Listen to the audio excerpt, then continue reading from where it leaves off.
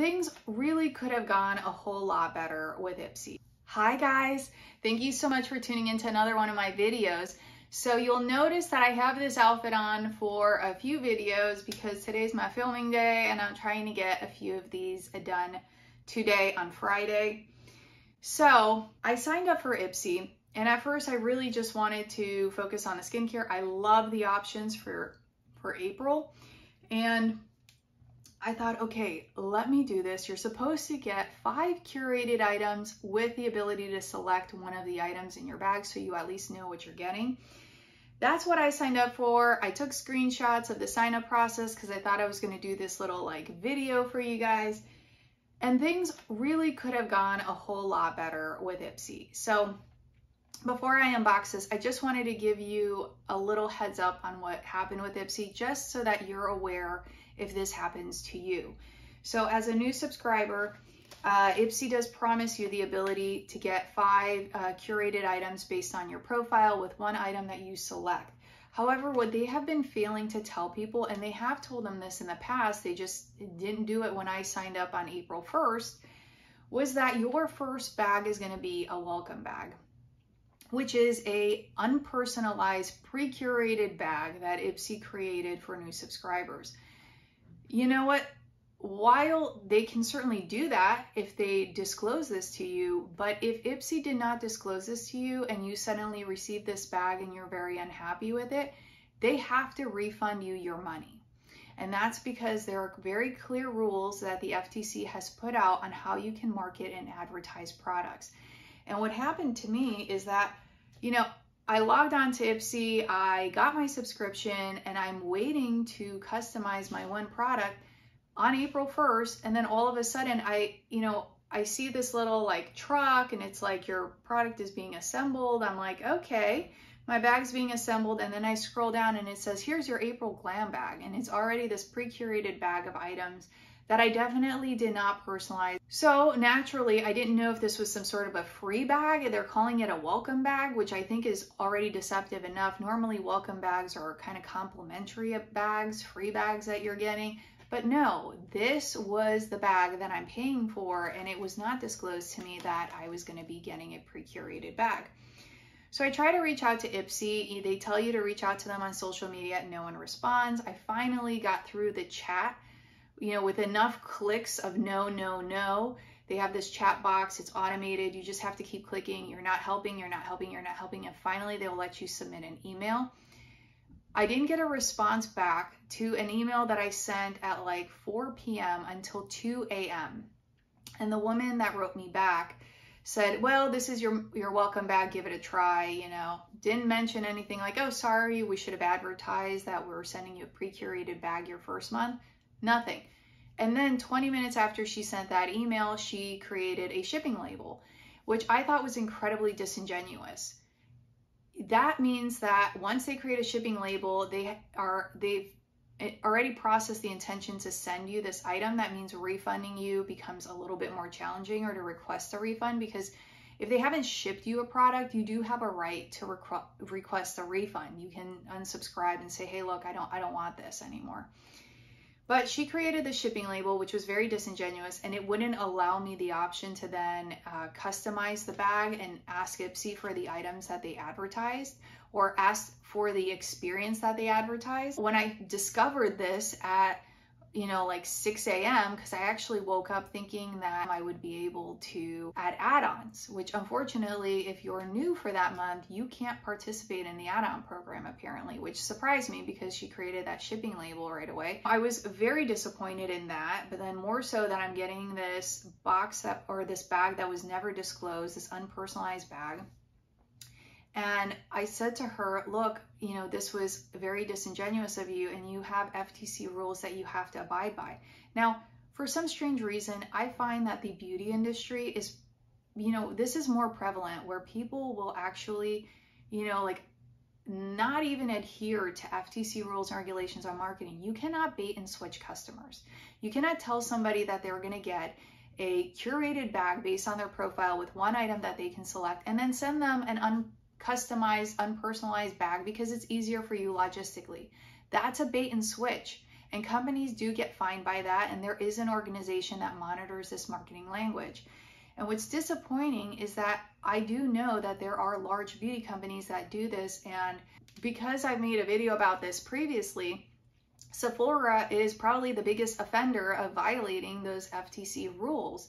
So I almost kind of wonder if other beauty services, subscription services, or just other beauty companies see Sephora gets away with it and they go, oh, okay, well, maybe we can get away with it too.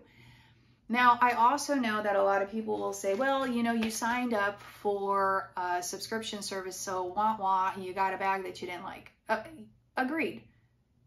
But I got in a bag that wasn't even disclosed to me. I mean, you have to disclose to people that the first bag they're going to get is an uncustomized, unpersonalized bag. You can't just give them something that is logistically easier for you and is against the marketing that you told them of what you're going to give them.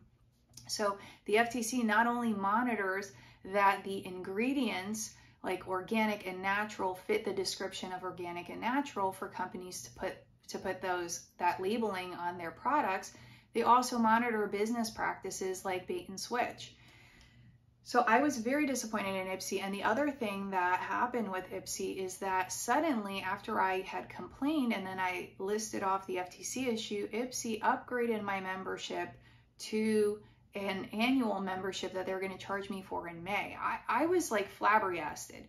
All of a sudden, you know, thank God I read those like 5 or 6 emails that you get from Ipsy when you first sign up. Because when you first sign up, you get like 600 pop-ups on Ipsy, like, you know, subscribe your friends, send them a link, send them a link. And then all of a sudden you get like 6 emails. Thank God I read that email that was like really weirdly cryptic, because I don't know Ipsy. I don't know their course of business at this point. I'm new. And it said something about my annual membership, and I look and they forced an upgrade to an annual for me. I canceled that. I actually ended up pushing Ipsy really hard on this, and they refunded me for the fact that they didn't advertise this bag. So they shipped it out to me anyway, which was, you know, nice of them. I told them not to do it. They said, look, we already created the shipping label, so you're getting this.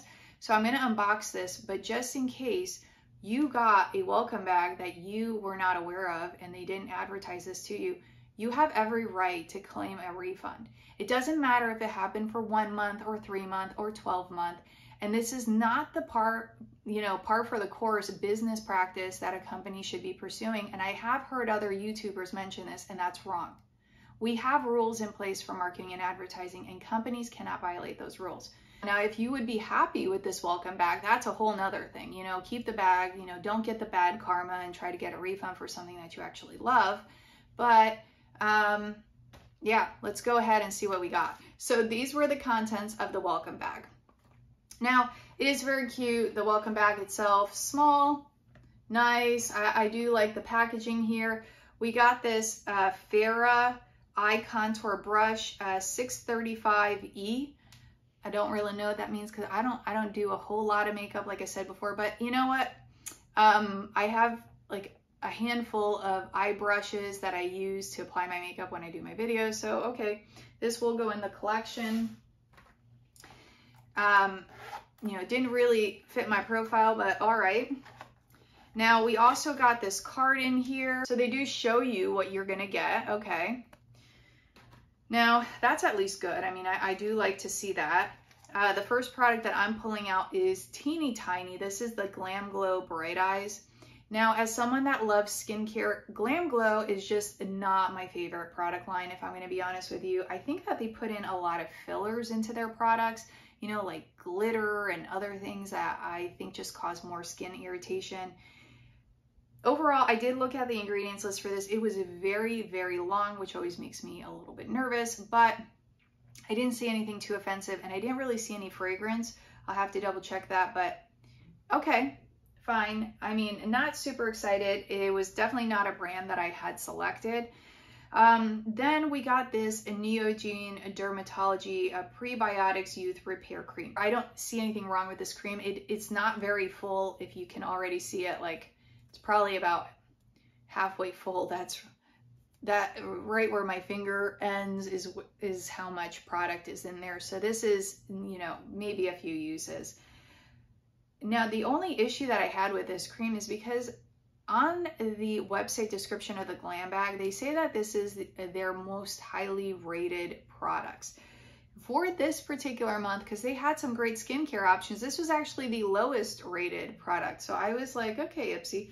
I mean, I don't know. It seems like they paired this together with the bag for color more than they did for maybe the ratings. I mean, look, this does nicely pair together. The presentation's great.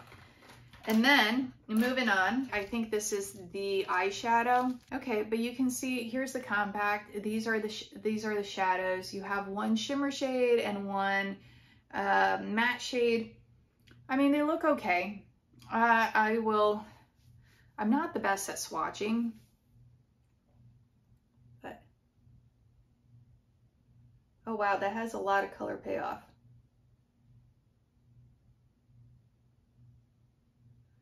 You could see the color payoff right there for those two shades. Okay, I mean, they're definitely pretty.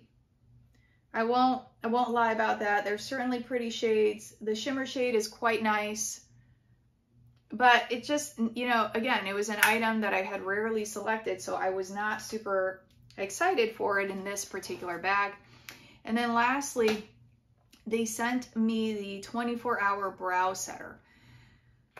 I microblade my eyebrows, so I don't really like set them anymore. I mean, this is not a bad product. Again, I don't think that these are necessarily bad products for a lot of people. I think that this on average will make people happy, but you do kind of have to disclose that you're giving folks these, especially for someone like me, that these items just so happen to be items that I would not have selected, especially for this month, seeing their options. So not my most positive video, but I wanted to make sure that you're aware that if these marketing practices happen to you, you have every right to ask for a refund. You have every right to tell the company not to ship you the product. Ipsy still did, so I did get this for free essentially. I do have a mystery bag that I got from them for April actually, because I really like the April product. So fingers crossed that I get some of those skincare items in that mystery bag. And I was finally able to access these second chance add-ons. So hopefully, again, fingers crossed that Ipsy sends me those. I know sometimes they do cancel orders. But yeah, a little bit disappointing. I was really looking forward to this Ipsy experience. Right now, I canceled this. I might resubscribe, especially since I'm seeing these Glam Bag X's and I'm like, wow, those products are so good. But anyway, I made the company aware of how I feel and hopefully things do improve. Guys, thank you so much for tuning in to another one of my videos. I really appreciate it. I always appreciate your comments, your feedback, your likes, your dislikes, you know, your subscribes, obviously, anything you want to share with me. I always really appreciate it because I do these videos to get better at speaking in public. I'm like terrified when I start these videos, and this really does help me to open up. So I know if I'm janky or if I'm overdoing it, I'm sorry. You know, please feel free to share that feedback. Guys, thank you again for your time, and I hope you're having a great and amazing day. Bye.